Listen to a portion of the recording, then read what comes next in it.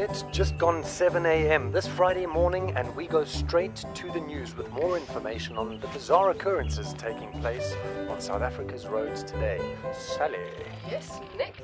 Today's top story: traffic anomalies and disasters on SA's roads as people leave Cape Town for a long weekend. An accident on the northbound exit. A tanker has overturned, spilling its cargo. The tailback is at the very least 2 to 3 kilometers back. We'll keep you updated on potential detours. 2 to 3 kilometers.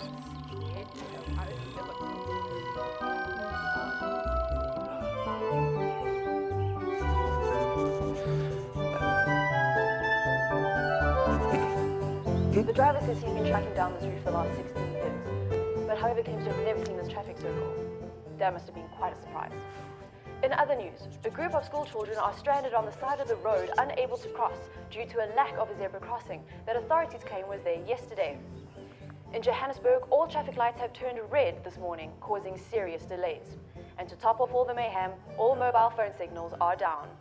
We're going to have to start using those landlines, Bob.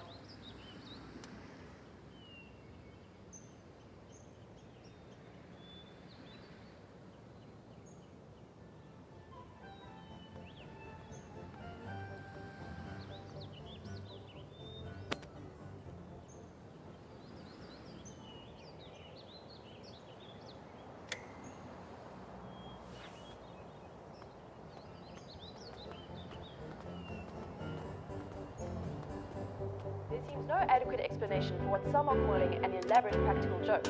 However, the scale and flawless execution of these jokes is causing some people to look to the sky for answers. UFO enthusiasts are likening these events to the inexplicable nature of crop circles.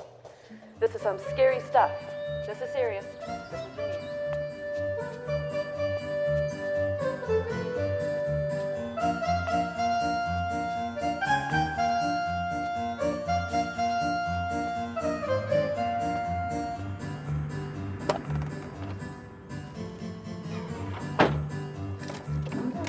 I don't know, honestly, it's like something out of science fiction. What I don't understand is how come radio signals aren't affected. Television signals, radio, internet, they're all up and running.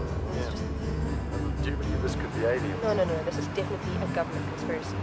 So you don't believe in aliens? No, I do, but if I had the technology for interstellar transport, I wouldn't play practical jokes on an inferior planet. Yeah, well, I think that's exactly what you would do. But anyway, before we get carried away, let's return to the music. So tell me about the monkey and the squirrel and the life in a tree. Did they live to be 100 or did they die in agony? And there's two kinds of people, yeah, two kinds of people with needs. And they'll step on one another just to make it through the week. But where do we go? Where do we go?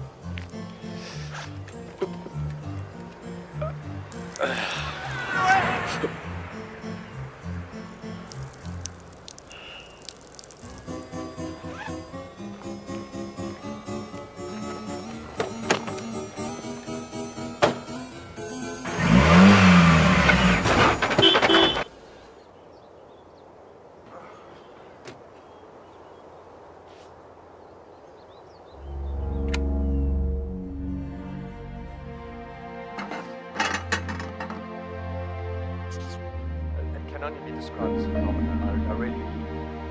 Wow, I don't even know what to say. Charlene from De Waterkant says that there's been a huge accident outside her.